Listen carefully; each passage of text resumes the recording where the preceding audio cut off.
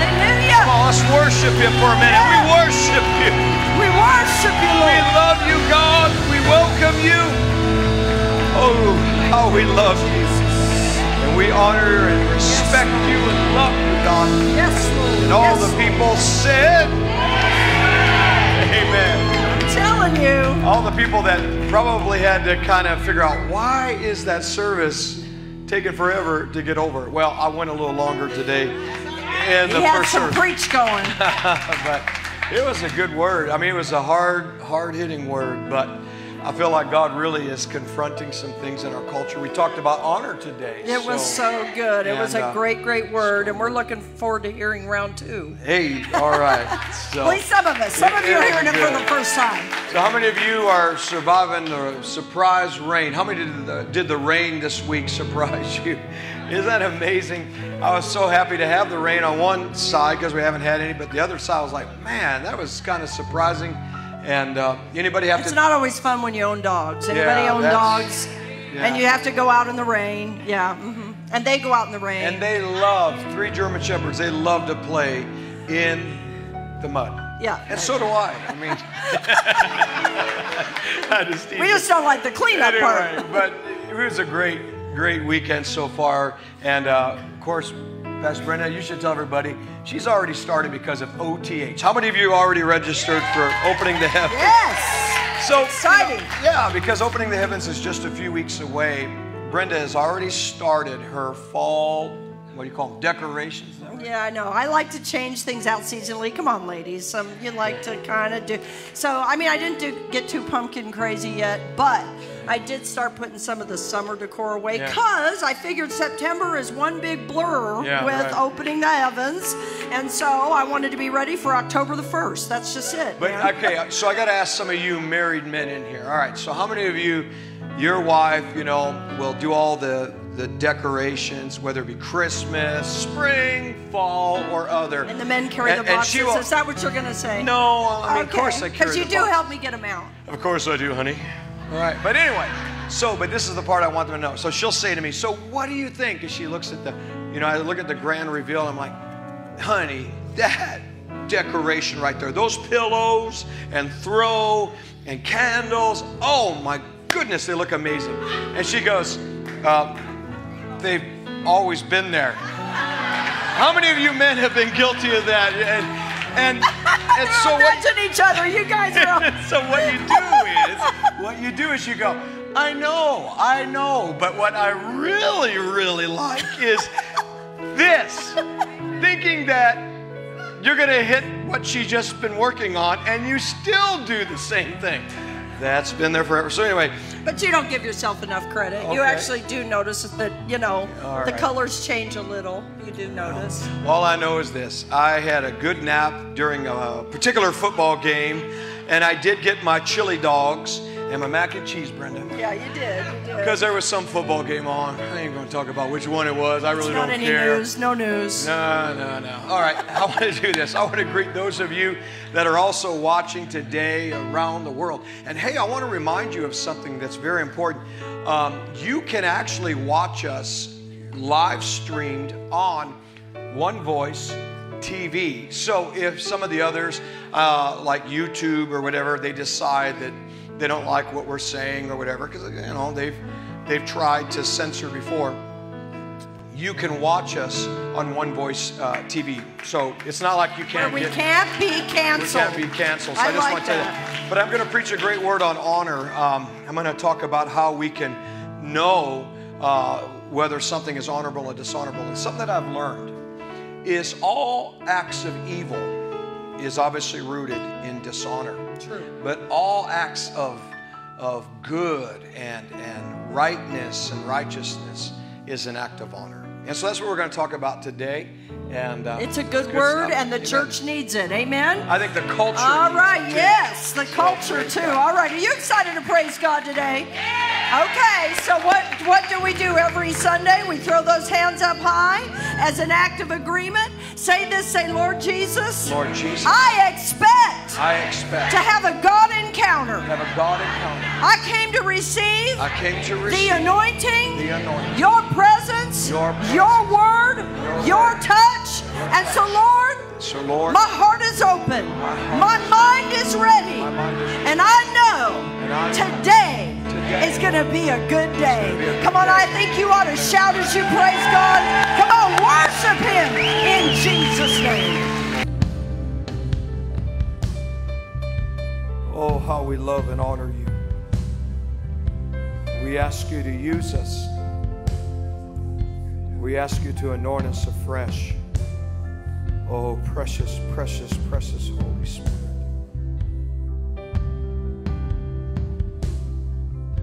Oh, thank you, Lord. Thank you, Lord. Thank you, Lord. Thank you, Lord. We are vessels, vessels of honor. That's what we are. That's what we declare that we shall continue to strive for. Vessels of honor. Vessels of gold and silver. Honorable to you for your use. Lord, I think about Mark 16, where it says in verse 20 that the Holy Spirit was working with them, confirming the word with signs following. Holy Spirit, we want to work with you. We want you to use us, that we can be used powerfully in the gifts. Holy Spirit, words of knowledge and words of wisdom, prophecy, discerning of spirits, tongues, interpretation of tongues, gifts of faith, workings of miracles and of healings, prophecy. Holy Spirit, we want to work with you in the demonstrations of you, the Spirit of God, with power. And so, Lord, we reach up. I reach up. Those in the sound of my voice, we're asking you, God, to use us. Use us. Put a fresh touch of your holy anointing upon us. The anointing is God, His Spirit, His presence upon human flesh, doing what we cannot do in our own efforts, not of our might or power, but by your Spirit. And so, Lord, we pray for a fresh touch. We pray for you to use us as we proclaim your good news, as we preach this gospel and demonstrate it with signs and wonders. Thank you, Lord. How many want God to use you? Amen. I know that's okay. How many want God to use you? You know, that's one of the greatest desires that I think you can have is not only, God, I want to know you, but God, use me. Amen. How many of you, you're in this room today and you say, you know what? I have a need. I need prayer. I have a need. Raise your hand up high. Okay, keep it up. All right. Now you just ask God to use you in the audience. I want you to find somebody with their hand up right now. Come on. Come on. Keep your hand up so that they know who you are. Get out of your seats. Come on. Now I want you to find somebody with their hand up. I don't want anybody to be by themselves. So if you've got your hand up and nobody has gone around you yet, you wave your hand real big and I'll make sure that you have somebody. Because again, you just ask God to use you. It's not of your own ability. It's not of your own power, but it's by the Spirit. Now, if you have your hand raised up, you can put it down once somebody has been by you. If you still don't have anybody by you, just wave it real big. Say, hey, you know, there's somebody back there by the pole. There's somebody over there. They don't have anybody to pray with them. Come on, find now. Come on, you don't. If you have 3 people with 1 person, somebody needs to break off. Find somebody. Come on, we got 2 people with their hands up waving. I need some Christians. Open your eyes real quick, Christians. Come, go. Find somebody right there. Their hands are up. Good job, excellent. All right, you just ask God to use you now. Those of you that had your hand up, and I see your hand. Those of you that are watching, we're going to pray for you that are watching either in the chapel or online. We haven't forgot about you. I want you to say just one statement, one sentence. Don't give your life story. Don't give too much detail away. Say, hey, I need healing. Or you know what? I need direction. I need God's provision. okay? So that they can pray with you. Praise the Lord. Praise the Lord. Pastor Brenda, would you mind coming? I'm going to have you come. I'm going to have you address that camera. I'm going to have you pray over the needs of the people. Come on, Pastor Brenda's going to just pray. You continue to pray. She's going to pray for you. I can see your hands like around the world. You're like, hey, Pastor Hager, Brenda, pray for us. Listen, we pray for you anyway, but we're going to pray for you right now. All right, Pastor Brenda, would you mind? Hallelujah. Father, we thank you. You're the God that meets needs. And so we come before the holy throne of grace according to Hebrews 4:16. And we thank you that as we come before that throne with boldness, we expect to obtain your mercy. We expect to obtain your help in our time of need. And so, Father, right now we make intercession. We pray on the behalf of the needs of every person under the sound of our voice. And we thank you, Father, that you are the God of healing. You love to heal your people. You heal us spirit, soul, body. We thank you that you're the Father that meets provision. Father, those that have material needs, Father, financial needs, we thank you, Lord, that those needs are met according to your riches and glory by Christ Jesus. Father, those that need peace and soundness of mind, that are in fear, we thank you, Lord, that there is a peace that passes all understanding, that breaks the power of all anxiety and fear or discouragement, intimidation of the enemy. We say in the name of Jesus, those that are struggling through family issues, challenges, we pray, Father, in the name of Jesus, that family issues would be solved, that there would come an understanding, there would come a resolution, there would come a bringing together, a unification. We thank you, Father, in the name of Jesus, that you are the God that solves all questions. Those that have questions, Lord, those that need answers, we thank you, Lord, for the answers in the name of Jesus. And we break the power of every demonic stronghold, all influence. We say in the name of Jesus of Nazareth that the power of the devil is broken over every person. In the name of Jesus, we cancel every assignment of Satan in Jesus' name, and we declare God's blessing and his abundant favor over you right now in Jesus' name. Hallelujah, hallelujah, hallelujah. Come on, I think somebody ought to give God some praise. Praise him like you have the answer. Come on, praise him because you do have the answer. Praise him because you serve Jesus.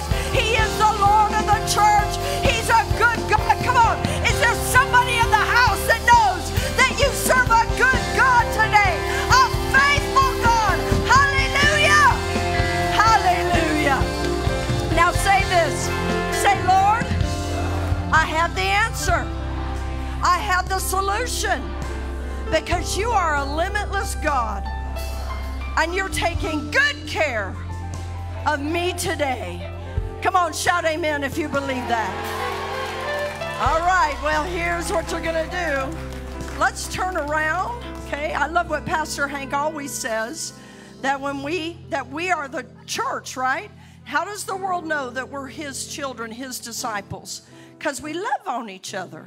So turn around and find somebody behind you or around you. Shake their hand. Love on them a little bit. Tell them you are so glad they're here. Amen. Share your name and love on somebody in God's house.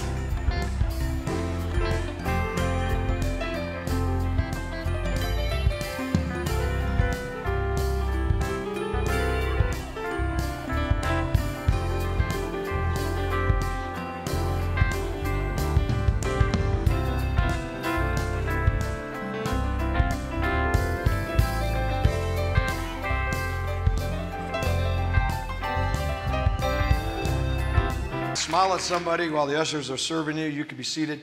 By the way, Matthew won't tell you also, he does impersonations. Stay here, buddy. He does impersonations. So does Jonathan, our other son. John, I know you're watching. So poor Brenda, you have to put up with a bunch of impersonations. So Matthew, he can do spot on Nick Saban. How many of you know who the Alabama coach, Nick Saban? All right, come on, Matt. Only the guys know. Only the guy. Is there any ladies that know who coach in football? Okay, here's Nick Saban. This is spot on. Ready? Those of you that are watching while they're serving you, go ahead. Well, personally, we got a big football game to win this week, all right? I'm not going to get into details of who my starting quarterback's going to be. Tua Tagovailoa, Jalen Hurts. I'm not going to get into that, all right? I'm tired of the stupid questions from you, the media. I got a football game and a football program to coach, all right? All right? I'm trying to win a game, and in fact, I might come to OTH 2022. All right, Jerry Jones, all you Dallas Cowboy fans, meet Jerry. Jerry, come on, go ahead, Jerry. Well, quite frankly, these guys, our team is, we're the Dallas Cowboys, and, we can never seem to beat the Green Bay Packers. And, our guys have struggled to bring home a title since the 90s. When you look at our guys, this, Pastor Hank, our team is struggling. Dak Prescott throws because too they're the many Dallas interceptions. Cowboys. Yeah, and we like to lose games to the Green Bay Packers. There you go. So sometimes Matthew and John and I will sit around and we'll do impersonations together. I love my boys. All right, you ready to get into the Word of God? I'm here ready to get into the Word of God. All right. As you open your Bibles to 1 Thessalonians chapter 4, those of you that are watching, I do want to remind you, Tuesday night we'll be on with Flashpoint on the Victory Channel. It's going to be powerful. And then Wednesday night, we will have right here live a Prophetic Pulse conference call. We're going to be covering a lot of powerful prophetic words that are coming to pass with the news clips that confirm a lot of things that are happening. We're going to talk about China. There was one particular word about when you see the phrase, "In God we trust," is going to come back, and God gave us the states that you'd begin to see it. That's happening. So many things, and I just want to encourage you, so make sure you're here live, or you can watch online on Wednesday and for the Prophetic Pulse conference call. I love doing those. How many enjoy that? And it's going to be great. Okay, so I want to talk to you today about honor again. This is honor part 2. And I don't know how this one's going to come out, but the first one, I must admit, we were hitting some stuff. So, because let me just say this as you go to 1 Thessalonians 4. If there's anything, as I have watched over the last few years of what's going on in our country, what's going on in our culture, what's going on in the church, I kept asking inside my heart, Holy Spirit, show me what is really at the root of all of this. Why is our culture, everybody's so mad, everybody's so angry, not everybody, but a lot of people are very angry, they're argumentative.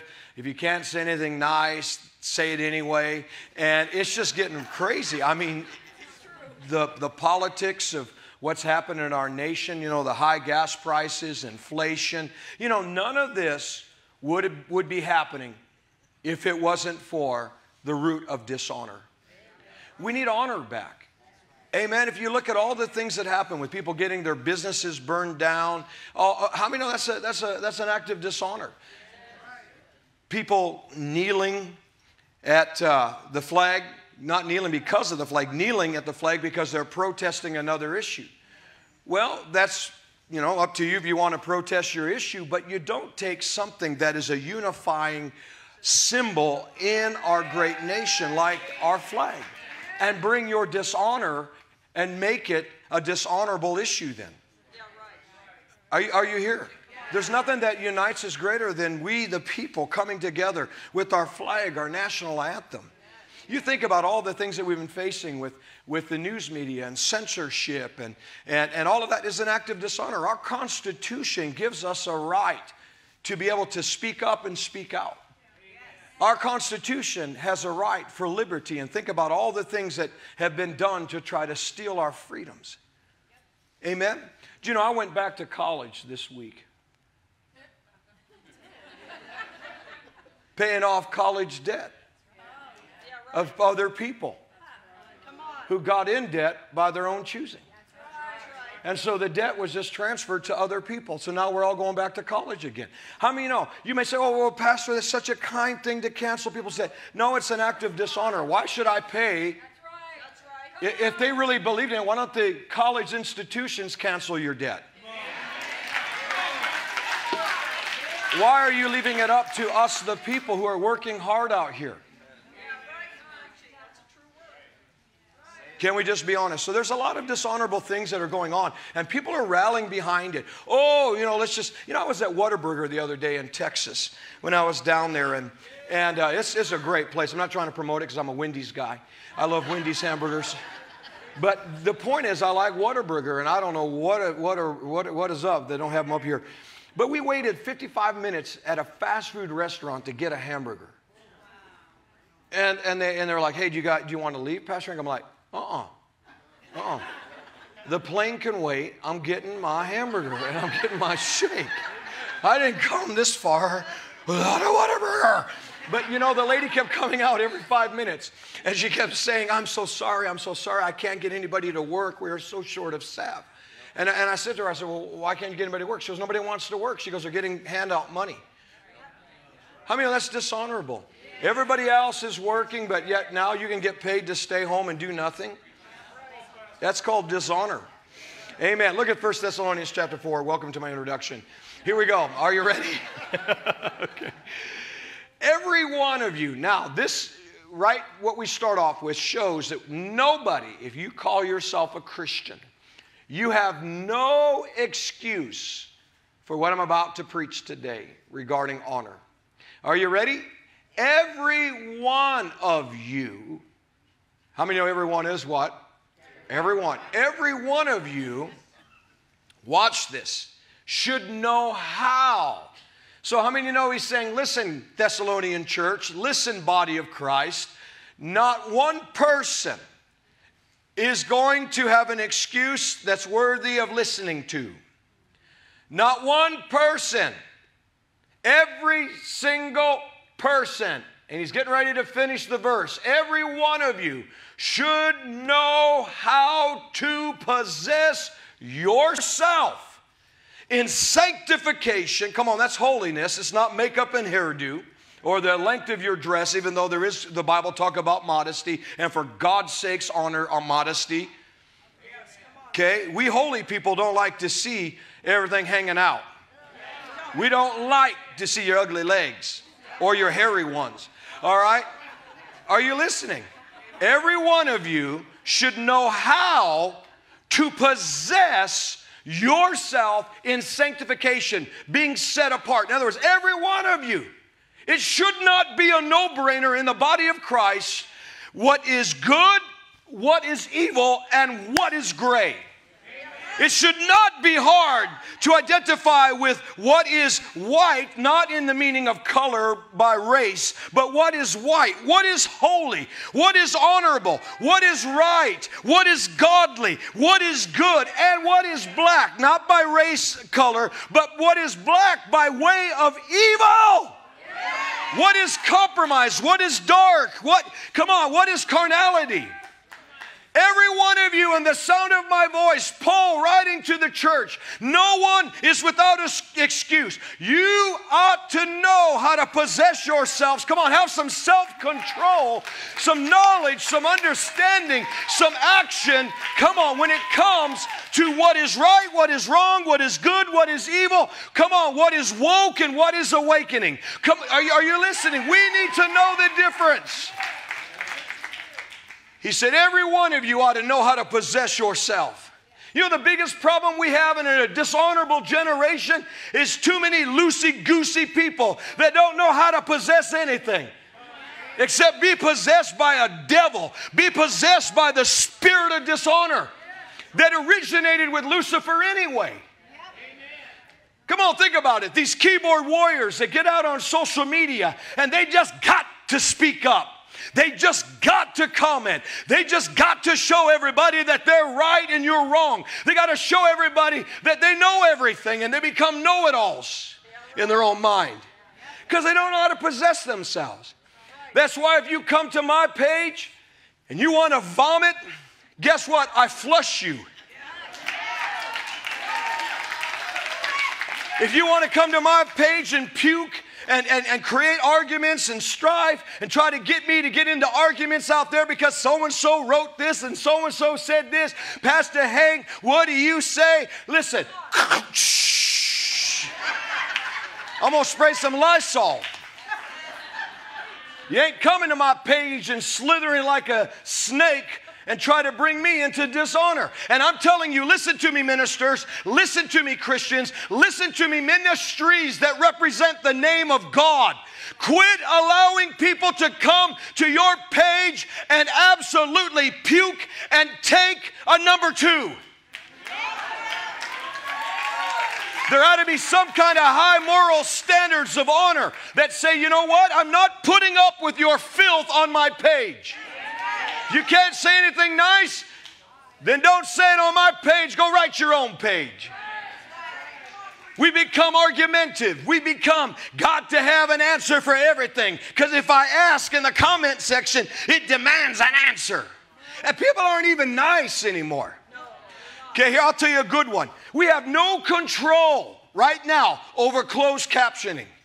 Whatever that computer is saying, if they don't capitalize God, that's not my fault. If they substitute my words and turn them into cuss words, that's not my fault. But yet you get people on there. I can't believe that you're using inappropriate words. I can't believe that you're dishonoring God by not capitalizing His name. Hey, I have nothing to do with it. But because we're all so dishonorable, that's what we reduce ourselves to.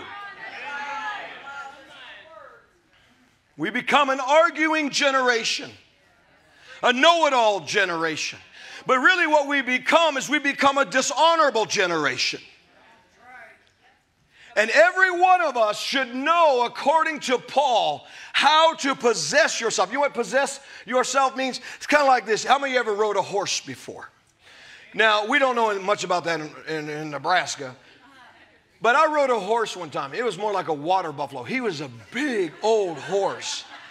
And I get on him, and I looked in, I thought, is this a cow? And then, of course, you know, the horse guide, what do they call him, horse trainer dude, you know, the guide, you know, he's on a stallion, you know, right, thoroughbred or whatever they call it. I love horses, by the way. And I'm on a water buffalo, and I never rode a horse before, so first thing I did is I kicked his big old belly that was hanging down to the floor, and I said, giddy up, and he just took off. Now, for a guy that's never rode a horse before, it was probably a gallop, but man, I felt like that guy was like in the Kentucky Derby. And I'm yelling at this water buffalo horse. I'm like, whoa, whoa, whoa. He didn't listen. You're laughing. Why are you laughing? But you're laughing. And I'm like, whoa, whoa, whoa. And I'm kicking him. And the more I'm kicking my legs, the more I'm encouraging to go. He says, let's go. And so the trainer, or whatever they call it, rides up on his stallion and grabs the reins and pulls it back and goes, whoa, and the thing went, moo, and it stopped. And I said, thank you. In fact, that water buffalo tried to run under some trees, cut my head off. I was like, I'm ducking, you know. I didn't look like John Wayne that day, man. I looked like Don Knotts on a horse, you know. And so, but the way to stop that horse, I guess is what they called it, was to pull back or possess the reins. Say, whoa, you're not going there. So what is Paul saying? Put our verse back up again. 1 Thessalonians 4:4. Every one of us, come on, even preachers, yes, Hank Kunneman, Brenda Kunneman, every preacher in the sound of my voice, should know, and Christians, how to possess your vessel. In other words, know how to go, whoa, I'm not doing that, I'm not saying that, and I'm not typing that.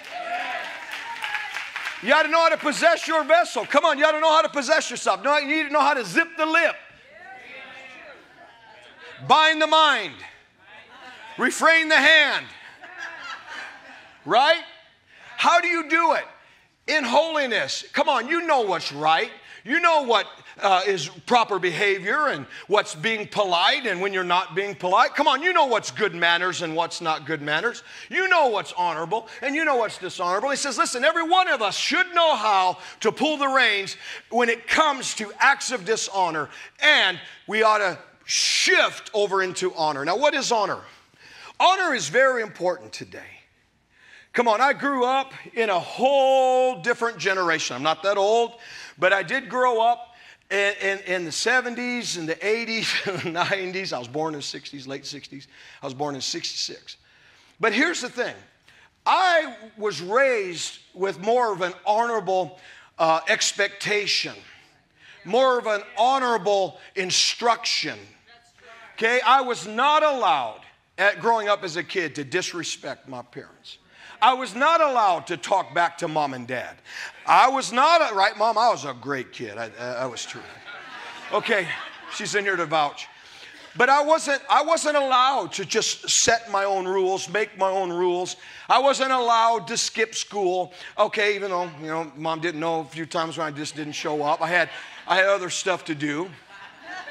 But I grew up where you were expected to be honorable. Not the stuff that you get by with today or people get by with today. You could just see. And I said this last time I preached to you 2 weeks ago. Even the definition of honor. How many of you have one of those big, huge, are they Webster's dictionary? Is that what they call it, Webster? I mean, Webster's rolling in his grave when it comes to some of the definitions that the woke culture is trying to mess with. He's like, that ain't the right word. But if you look at the definition of honor through the years, you will see that they even shortened it. Because even the definition has become less and less honorable. It's become more and more dishonorable. So honor is this. Honor is a high badge code of conduct. That you do what Jesus said is the golden rule. You treat others before they treat you. Right? Do unto others before they do to you. Right? Talk nasty before they talk nasty to you, right? Get them before they get you, right? That's what people kind of tend to be. But really the golden rule, do unto others as you'd want them to do to you. You know, I've never been racist in my life. I wouldn't even think about it. Because I wouldn't want somebody to be that way to me. I've been called hunky. I've been peed on by people of a different color of skin. I literally been peed on by people that were of a different color than me. Okay, I've been shoved up against walls and knives held at my throat, guns pulled on me by people of different colors. But there's no absolute prejudice in my heart. You know why? Because I'm a man of honor. And I realize that they're not doing unto me as I would do to them. But it doesn't mean that I have to stoop down to their level and become absolutely like they are. That's the problem. We are letting the culture conform us into what they want us to be. They want us to be compliant when it comes to dishonoring, like exploiting children and bordering on pedophilia. They want us to dishonor God who established covenant and said marriages between one man and a woman. And they want us to think that, okay, you can marry whatever, you can be whatever. If you're a man, you could be a woman. There's real no definition. You know, if you want to marry a tree, have intercourse with a tree, whatever you want, anything goes. I'm serious. That ain't it, because it's a dishonorable generation.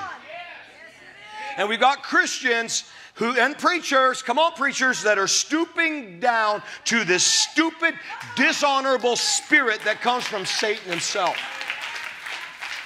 So every one of us, no excuse, should know how to possess ourselves in sanctification and in honor. Now let's talk about this. I asked you this question last week. I want to ask you, those of you that are watching, think about this. What was the first sin that ever took place? Now, before you answer that, you're going to shout it out to me. Think about this. The Bible says regarding Lucifer, who was involved in the very first sin ever in existence among anything created, right? Lucifer, Satan, the serpent, the dragon, Revelation 12:9. Think for a moment, the first sin, the Bible calls it iniquity, was found in Lucifer. Why did it not say sin was found in Lucifer? It said the word iniquity. Why does Jesus say in Matthew 7, you can prophesy in my name, you can cast out devils in my name, you could do mighty, mighty works in my name, but depart from me, watch this, you worker, not of trespass, transgression, sin, but you worker of iniquity. So I asked Marilyn Hickey one day, I said, Marilyn, I love getting in Bible studies with her. I said, Marilyn, let me ask you a question. What is iniquity? And she taught me the difference between trespass, transgression, sins, and iniquity. And she said iniquity is purposeful sin. It's why God hates it so much. And that's why it uses the word work. People work at purposeful sin. They work at being evil. Come on, we're seeing some of this in our government, whether it's right, left, or in between. We are seeing people literally on all sides of government working very hard to legislate evil. The rhinos are doing it, the donkeys are doing it, and a bunch of other stupid folk. It's ridiculous. It's dishonor.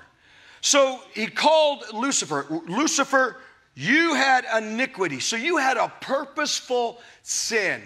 You were dwelling on what you did for quite a while. Somewhere it started. How did it start? Well, I want to show you Isaiah 14. And I want to show you how you can recognize anyone in dishonor or honor. I want to show you how you can recognize, are you a person of honor? Are you a person of dishonor? There's two primary ways to find this out. So Lucifer had purposeful sin. What was the first sin? What did he commit? Come on, anybody yell it out. People said pride, selfish ambition. Okay, but it was dishonor. Dishonor was really what was rooted in the iniquity or the purposeful bent on evil. It was rooted, it started with dishonor. And notice where this dishonor, I'm going to show you that dishonor was in his heart. People often say, well, you know, what's wrong with that? How many ever heard somebody say that? Well, what's wrong with that? What's wrong with two dudes that like each other decide they want to get married? Well, what's wrong with that? It's a root of dishonor. God called it an abomination. He defined what he wants marriage to look like and be. He said marriage, Jesus out of his own mouth, is between a man and a woman. So why are you getting soft with your relatives when you're just trying to be nice and you don't want to offend them and you still want to be invited for Thanksgiving and Christmas? My thought is, don't invite me. I'm going to tell you the truth. I'm going to love you. If you want to have me come, I'll come. I'll behave myself. But please understand that I don't recognize your union. Not because I don't love you, not because I'm a bigot, not because I hate you. I am honorable to God and his definition. Now, you show up, and Uncle Phil now is Uncle Hillary or Aunt Hillary. Uncle Phil went to Aunt Hillary. And you're supposed to call Uncle Phil Aunt Hillary. I'm sorry, you're Uncle Phil. Sorry, Uncle Phil, that you identify as Hillary. I mean, you know, I don't know why you want to be identified with Hillary, but anyway. But anyway, the point is, I'm not going to adjust to your imaginary world. Your dishonor to God. God says there's only two. There's a male that have male parts, and there's a female that has female parts. And you could take hormones, and you could take pills, and you can cut things off, and you can put things on, and you can remake and readjust and make it look like, but you ain't that. You're either born male or female. And then you want us to play imagination games and have you go into, dude, a female bathroom with little girls there, and you're now a dudette. No, you ain't. You're a dishonorable person. And your act of going into a woman's bathroom as a dude is dishonorable. That is the root. We don't hate you. We're just telling you the truth. That is a dishonoring act. Not only what you've done to yourself, but now what you want others to play along with your imagination and your definition. No, I honor God. I honor God's definition. And there's no hate with that. That's called truth. It's called speaking the truth in love. Amen? Now, let's go on. Isaiah 14, watch this. So I was studying this, and God showed me something. He said, Hank, I want you to look at this. Because God starts with a question. And notice what the question is. Are you ready? How have you fallen from heaven, O Lucifer, Satan, devil, slewfoot, of son of the morning? What's the question? How'd you fall? Can I show you how people fall today? Same way Lucifer did. How do people finish their race today? That they go to their grave and they hear God say, well done, thou good and faithful servant, because they lived a life of honor. Why do people fall? Because of an act of dishonor. Okay? How come some of the most powerful people have fallen today by way of adultery? Well, they committed adultery. They ran off with so-and-so. Well, that is a fruit of something.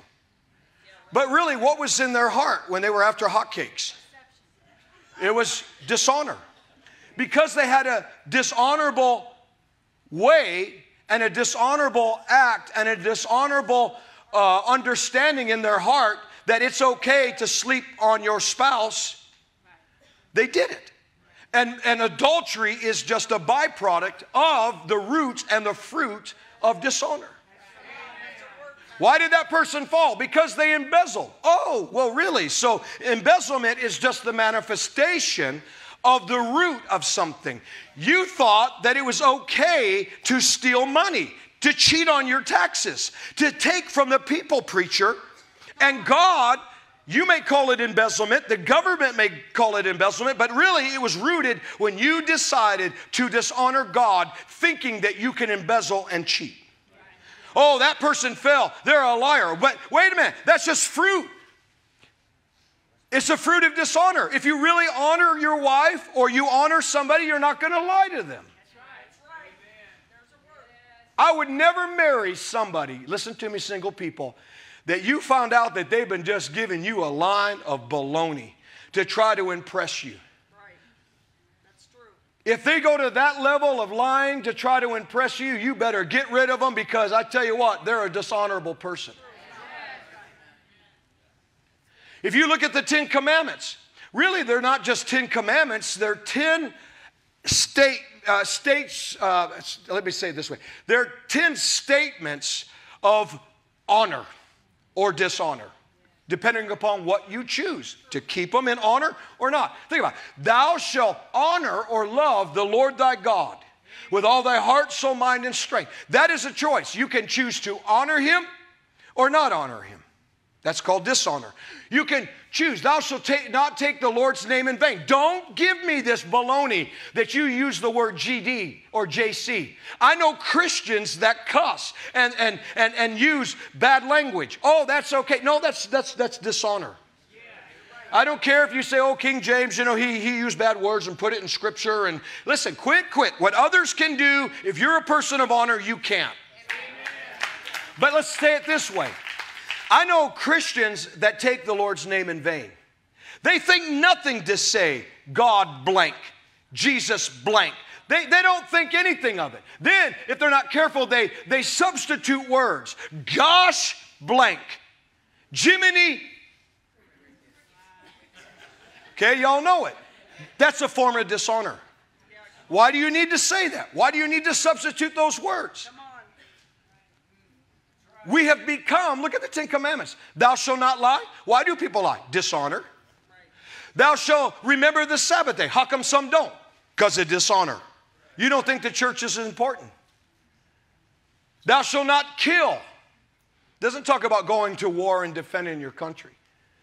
Thou shalt not take an innocent life. That's why it's called murder. Why? Why is that dishonor? Because you didn't give that person a right to live their life. Now, if they're harming you, if they're coming to harm you and to hurt you, you have 3 German Shepherds and plenty of Second Amendment stuff.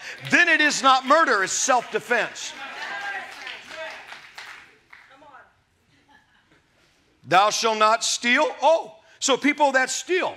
Why do they steal? Because you have dishonor in your heart. You have no regard for somebody else's stuff. Come on, college loan. You know why? If I had college debt and they wanted to cancel it, I'd say, only if you don't let some innocent person pay for it. If the college wants to forgive it, that's fine. If the professor is wealthy and he wants to forget it, that's fine. But don't put it off on innocent people who have worked hard. That's called stealing, and it's called dishonor. Okay? Stealing an election. And then acting like you're the president when you're not. That's why I don't call you president. Because you ain't. And I ain't gonna join your dishonor. Lucifer had dishonor in his heart and got 1/3 of a coup d'etat stolen deal to try to get everybody to get on board with them. I'm not going to get on board with the stolen election. I'm not going to get on board with that's the president, that cackling lady is the vice president. She needs to fly on her broom and go away. And then, you know, you got the Secretary of State of Confusion and all that she stands for. I'm sorry, I don't. And then you got the guy on the Republican side. You know, the Mitch guy. And his wife is so tied into China and what they've done. Oh, really? And I'm supposed to support you too? No, I think there needs to be term limits. You're done. Bye. Get out of here. If we went to the voting booth based on honor and dishonor, we would be putting check marks by a whole lot of different folk than what we do based on party lines. But I can tell you this, I sure as heck wouldn't be putting a check mark next to a donkey and their party because of what they represent. And unless they, in what they have been doing as a representative of our country, has been against the platform that the Democratic Party has put out on their website that you can read that is very dishonorable. First of all, it says that they are a party of no religious... What? In other words, it's not that they don't, trying to separate religion from politics. No, they're trying to say we don't want God. It's evident. Okay? That's why they push transgender. That's why they push homosexuality. They're trying to push God and Christianity out. That's dishonor. I'm sorry. I'm not going to vote for you if you're a Democrat unless you can prove to me. Now, guess what I'm doing? Every single Republican, I'm making sure that you aren't a dressed up donkey with rhino horns on. And I'm checking you out. And let me tell you, I'm having to sit there this election and have to go and look in the voting booth with the smell of bacon that stinks in our particular.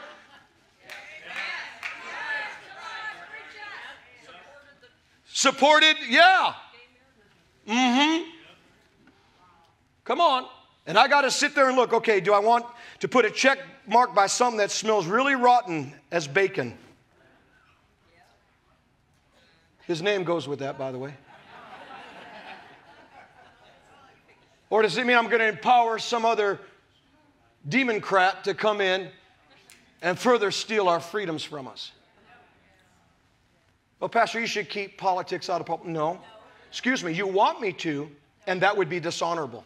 Because I'm not a hireling. I'm not up here to get your money, to tell you what you want to hear, to try to grow a big church, a big building. I'm here to tell you the truth because I honor God and I'm not going to play games. All right. So let's go on. All right. Answer the question, Isaiah 14. Are you ready? I'm almost done. In about another hour. No, I'm not. Here's the question God asked. How did you fall? How did Lucifer fall?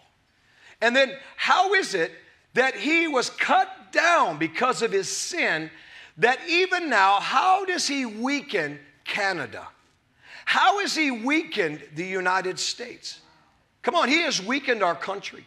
He's weakened our military.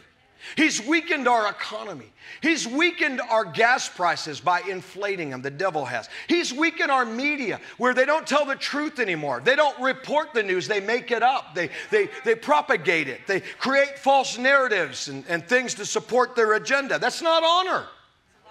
How did he do this? All right, you ready for the answer? Look at verse 13. You, Lucifer, how you're getting by with this in politics and in the nations, and what made you fall is you said in your heart. It all started where you allowed something to fester in your heart. A person who's unfaithful to their spouse didn't wake up one day and decide they're going to be unfaithful to their spouse. They were thinking in their hearts plenty of thoughts of dishonor.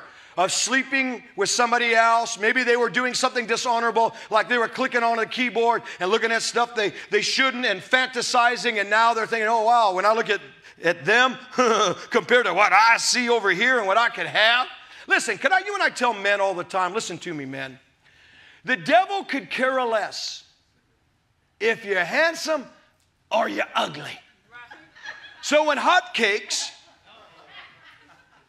Miss Swivel Hips, comes to you and you are just so flattered that some drop-down gorgeous woman is taking notice of you because you're super mosquito looking.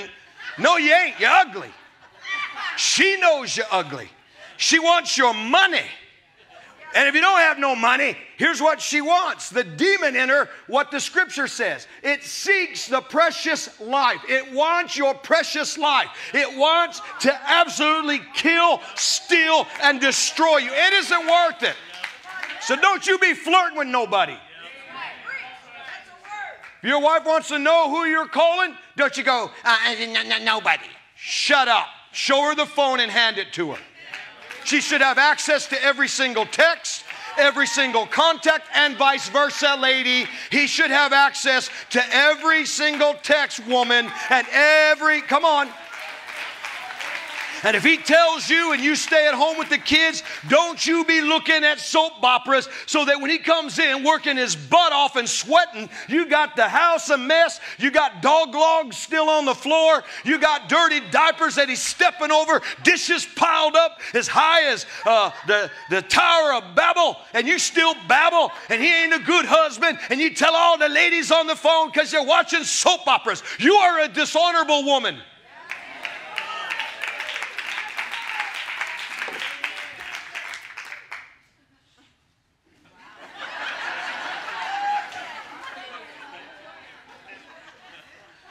Honor or dishonor comes down to your heart. Look what Jesus said, Matthew 15, verse 8. I'll prove it to you. You get in road rage, right? That person cut you off.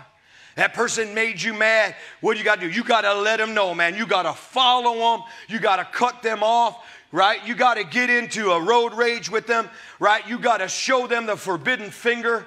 Amen. If you're a person of dishonor, because that's what's in your heart then. But if you're a person of honor, they cut you off, you'll do this. You'll give them a finger.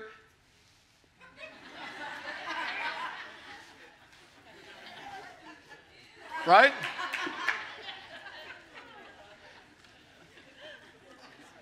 Somebody makes you mad, you're going to fly off the handle. That's what dishonorable people would. Honor is part of self-control. If you honor somebody, you're gonna be in self-control. That's why the Bible says an honorable person is quick to hear, slow to speak, and slow to anger. If you really honored one another as husband and wife, the Bible says don't go to bed, let the sun go down on your anger. If you honor one another, you honor your relationship, you don't go to bed mad. Now, in 33 years of marriage, guess what Brenda and I do? We got smart. We had a disagreement before bed. Here's what we do. Honey, I'm too tired to talk about it, fight about it. She says to me, I'm too tired to talk about it, fight about it. Let's go to sleep and let God fix it. And in the morning, kiss my lips with the dragon breath. All right. And sometimes we're just like, night-night. We're not even going to discuss it. Amen. And then, you know, at nighttime, there's a few times I'll bring the olive branch of my leg over to see if I can touch her. You know, she swats it, then I know, keep sleeping, Hank, keep sleeping. Keep sleeping. It'll be all okay in the morning. But if she reaches back and grabs my leg, game on. Hey, I got to tell you, Chapel, those of you that are watching around the world, my beloved Shirley said, game on. Come on, Shirley. I love you. Y'all are crazy up in here. I think Shirley, I'm actually blushing up here, just so you know. I'm just trying to get through this, Shirley. Shirley, help me out now. All right. That's it. All right. How do I preach after this now? All right, here we go. So let's go back to Isaiah 14 and then put this verse back up because I gotta retake some ground here. Okay. So how did you fall? How are you affecting the nations? Verse 13. For you said in your heart. This was all started in his heart. He said, I will ascend into heaven. And I'm going to be above the stars of God, even God himself. Man, you talk about all the I will. I will sit in the mountain of the congregation. People say, well, that's pride. Yeah, it's an act of pride, but think about it. It's a manifestation of dishonor. The root is dishonor. If he really honored God, do you think that he's going to try to do a coup d'etat? Do you think that if people really loved our nation that they wouldn't steal our freedoms, let alone our vote or our voice? You think that they would be fighting? You know what? Can I tell you what? I loved what Mike Lindell said. He said, I'm not fighting. This isn't about, putting this president back or putting. He said, it's about the election. It's about the people. It's about, we just want election integrity. I want election honor. I want to be able to have the right people that are voted in representing us. Don't you? Then this is what's so crazy. Why doesn't our media want to talk about it? Why don't the judges want to talk about it? Why don't the politicians want to talk? Why don't you Christians want to talk about it? Because we've become so desensitized by a generation and a society of dishonor. Oh, we can't speak up. We can't say anything. Don't just, they're telling us that it wasn't, so therefore we just need to believe it. Wait a minute. Come on, you and I both know there's something rotten in D.C. And if you really want, I'm serious. I don't care who you voted for. You ought to be fighting for the right to know the truth. Because you want honor. I want honor. Don't you want honor? I want honor. I don't want dishonor. All right, let's go. So how did you do this? Well, I'm going to ascend. I'm going to do all this. And think about how lethal that dishonor is. This is why teenagers, if you're in the sound of my voice, or young adults and your parents or people that love you, your pastor or other Christians say, hey man, maybe you shouldn't go to that place. Maybe you shouldn't hang around that person. Or hey, that guy's not treating you right. Oh, but he loves me. No, I think you need to dump him. You know what? Listen, if you start getting around people of dishonor and their dishonorable ways, it will begin to affect you. Because the first sin that happened after Lucifer's sin among mankind was dishonor. God said in Genesis, he said, hey, Adam, out of every tree of this garden you can eat. You can have free reign to every single fruit tree, every single tree. But do not touch this tree. The day you dishonor me and you eat of the tree of the knowledge of good and evil, listen, you're going to die. And people think, well, golly, that was so prohibition. No, it was called protection.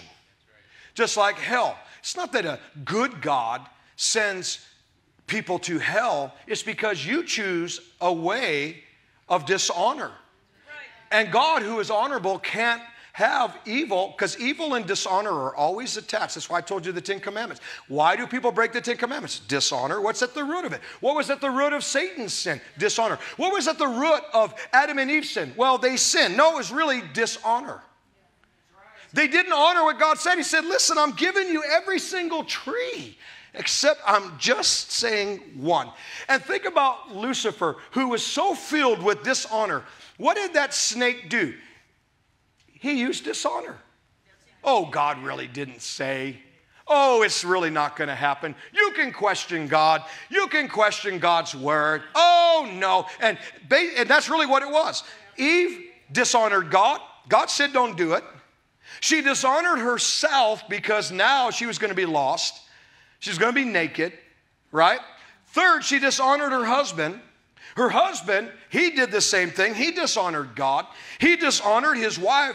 God never told Eve all of those things that he told Adam. He wanted it to be Adam's job as a protector to tell Eve, hey, Eve, don't talk to snakes. Don't get around snakes. Don't watch soap operas. They're snake-filled. And don't, come on, right? Come on, husbands. Come on, wives. You need to protect one another. There's serpents roaming around. That's why if your wife wants to see your computer, let her have it. Let her search your history. Who cares? What do you got to hide? Let her know who you're talking to. Come on, what do you got to hide, Mr. Smooth Thing? I have no secrets. Neither do you, Brenda. Except between each other. We're not going to tell these people. but anyway, the point is, I don't even know what the point is after Shirley's comment anymore. Okay. Put up Matthew 15. I gotta be done. Pastor Doug, why don't you come? So, again, how did Lucifer get cut down? He said. This is why the scripture says, out of the abundance of your heart, your mouth speaks. People are flapping their jaws left and right. And you can tell by what's coming out of their mouth or what they're typing, right, which is their mouth moving, if they're a person of honor and dishonor. You know, I would never show up to a ministry page and correct them, rebuke them, be nasty, be argumentative. I wouldn't get on and do that. That's why I don't. There's a lot of things that I could school people on. There's a lot of people that maybe I could not school them on, but I could put up a good argument. I could get into a great fight. And I love a challenge. I'm not afraid of confrontation. But I don't because it's not honorable. Can you imagine Pastor Hank out there arguing with everybody? I wouldn't want that kind of pastor. Another thing I wouldn't want a pastor that shows up in shorts and shows his hairy legs and his flip-flops and has this cool muscle shirt on and has to look like, wow, you know, I'm cool, I'm trendy. No, you're a dishonorable shepherd. You're not even a shepherd, you're a hireling that lets the culture dictate your Mr. Cool. I wouldn't want to be under Mr. Cool. Give me a man of God. Give me a woman of God that's honorable. Well, are you saying they're not honorable? I'm saying, listen, you know why? Listen, okay, let me just say this. Because when they were coming out with all of the Hawaii Five-0 look, remember when the Hawaii Five-0 came out among the preachers, everybody had their Hawaii Five-0 shirts, you know, the Hawaii shirts, and had their shorts, and we had to casualize everything and begin to advertise our coffee. You know, we have coffee. We all got creative on what we're going to call our coffee centers, and we got to, you know, not talk in tongues on Sunday because we don't want to scare anybody, and we push the Holy Ghost out, and right? All that was dishonorable to God. And here's what we did. And the pastors, you know, they had to be relevant. So let's start Saturday night services to keep up with the culture. Let's change the way we're dressed because people are going to come to church with a guy who is wearing a suit. Can you imagine if President Trump would show up to give a presidential speech dressed like some shepherds, pastors are? First of all, I wouldn't want to see your ugly legs, President Trump. I respect you, but I just wouldn't. Okay, but you would not respect his office. And so one day I got into a meeting with some of the pastors, and they're saying, well, you're just old-fashioned, Hank. I said, really? This is pastors. They said, you know, you just got to learn to be trendy. And they were all standing up talking about how you grow your church. And I said, I could care less about your church growth seminars and prototypes. They said, most of your church growth seminars, not one of them is found in the Bible. They're based off of business prototypes, like how McDonald's grew their business. And you're incorporating that in the church, and it unfortunately doesn't line up with this. You know how the church grew in the book of Acts? Persecution. You know how the church grew? With bold preachers telling the truth and the power of the Holy Ghost, miracles, signs, and wonders. I said, why aren't you saying any of that? And I said, not only that, I'm going to leave you with this, pastors. And I said this to them. I said, while you're all wearing your muscle shirts and your hairy legs and trying to casualize everything, I said, let me ask you a question. It's a question God asked me. They said, what's that? God asked me a question. He said, Hank, who was it that designed the garments of the priesthood? Even down to their underwear. In the Old Testament, it was God. God was the one that said the priest is to wear the garments. He's to wear the stones. You know why? Because God wanted to have a reminder to that priest. You put those garments on, You represent God. And you better be an honorable man and an honorable woman in that mantle, that garment that you wear. It's to remind you, do not become carnal. Do not become casual. Do not begin to water down your message, my word. Come on, you are to have a higher standard that you are to lead the people in, not become like them. And it's a reminder to the people that that should be a man of God, that it should be a woman of God. And they are to, because they're going to have twice the judgment than what any other person will if they preach the word. They ought to have a holy fear. And it ought to be represented with a classy look, with a look that you know, hey, that guy's the pastor. That guy is speaking truth. I mean, understand that. Anyway, I don't know why I'm saying that, but anyway. So look at Jesus. Last scripture, stand to your feet. How did Lucifer fall? Isaiah 14, he said in his heart, your words, and watch this, your actions. That's your heart. Amen? And look at what Jesus said. Honor is in the heart, so is dishonor. You can trace what people do, what they say, what they write, how they act, not so much based on the fruit of sin or no sin. It comes down to one or the other. Honor or dishonor. Honor or dishonor. Honor or dishonor. And so look at what Jesus said. Last scripture. Pastor Doug, I want you to come. People draw nigh unto me with lip service, with their mouth. And they honor me with their lips. In other words, they say all the right things, but their heart is far from me. So notice where he said, honor is on their lips, but because their heart is not connected in honor, it's not real honor coming from their words, from their mouth. So where did dishonor originate in Lucifer? When he said it in his heart. He kept dwelling on it. Oh, I'm gonna be higher than God. Look at me and all my pretty, jewelry and all the stuff that he was wearing. And yet he forgot the one who blessed him with it. We do the same thing. We do the same thing today. We drive in our fancy cars, our houses, our clothing, and we forget. It's God that decked us out. It's God that blessed us. Amen? Watch your heart. It will reveal if you're a person of honor or dishonor. All right, let me give you another one. I promise you, when you guys leave, you're going to talk about me, and you're going to talk about this message, and you're probably going to talk about the church. And it will come down to one or two things. Honor or dishonor. I didn't believe anything that guy said. Wow, you really then are a person of dishonor. I didn't like some of the things he said. It's okay. But if you're an honorable person, you need to swallow my delivery, whether you liked it or not, and look at the truth and apply it to your life so that you can be a person of honor. And I'm going to tell you this last thing. I believe this. People are having all their eschatology scriptures. It's the beast. It's the tribulation, Gog and Magog and eggnog and China and Russia. And I'm sitting here looking at all of this and I'm going, wait a minute. God said something that would bring his return that we're not paying attention to. We quote all the other scriptures of dishonor, right?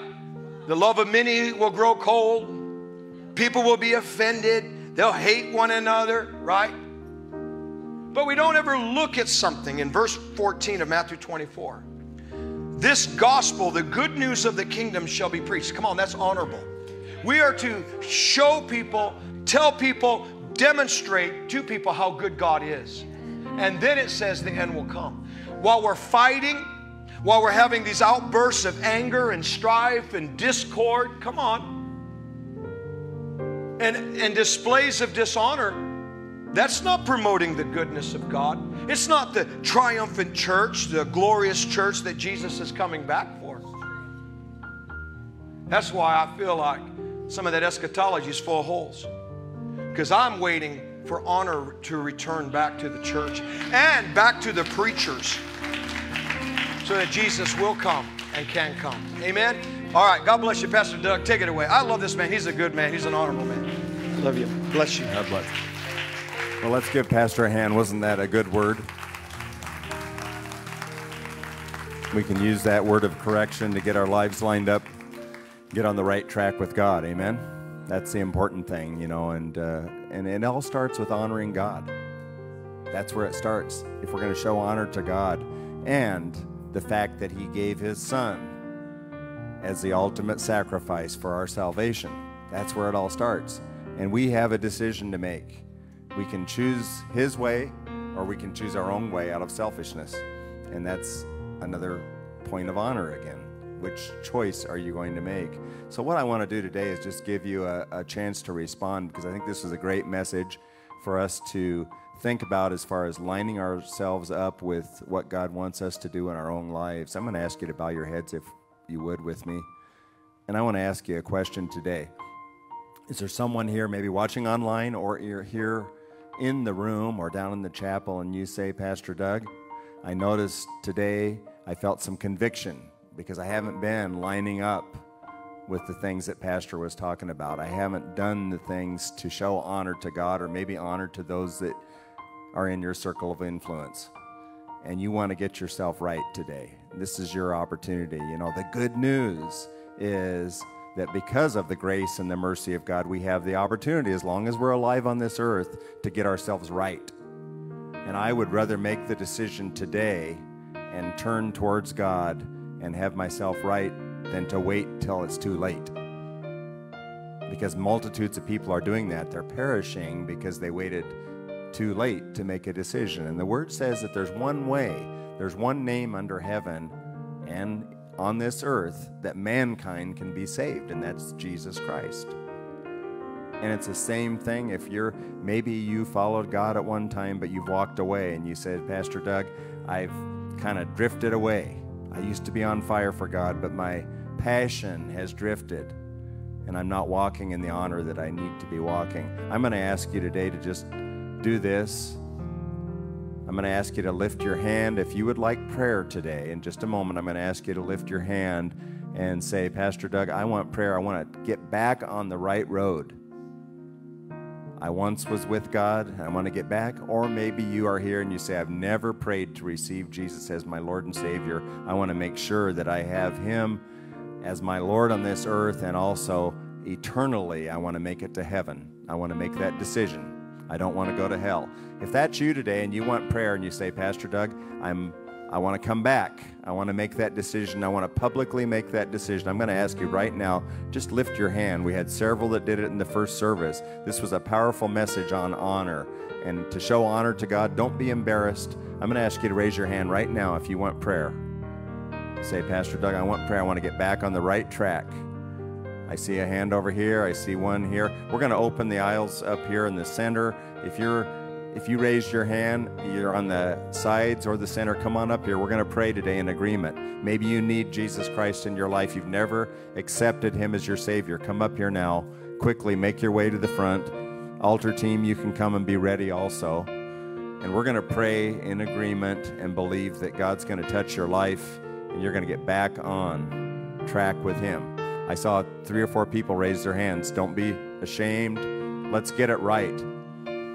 Jesus said, if we're ashamed of Him on this earth, He'll be ashamed of us. And we don't want Jesus to be ashamed of us. I told the first service, you know, there's the scripture in Revelation 3 about the Laodicean church. Jesus spoke to that church and He said, I don't want you to be hot, to be lukewarm. I would rather you be hot or cold. I said to the first service, no, none of us like to drink a cup of lukewarm coffee. That's gross. You either want iced coffee or you want hot coffee, right? That's what Jesus wants. He wants us to be hot for Him. I know there's more people here and you say, Pastor Doug, I've disappointed the Lord and I really need to make it right. And you're a little bit unsure about whether or not you want to come up and make it public, but you need to do it. You need to do it now, because today is the day of salvation. This is the day that we need to get our lives straight. And here's the good news. This is the good news. There's no condemnation. There's no condemnation. No embarrassment.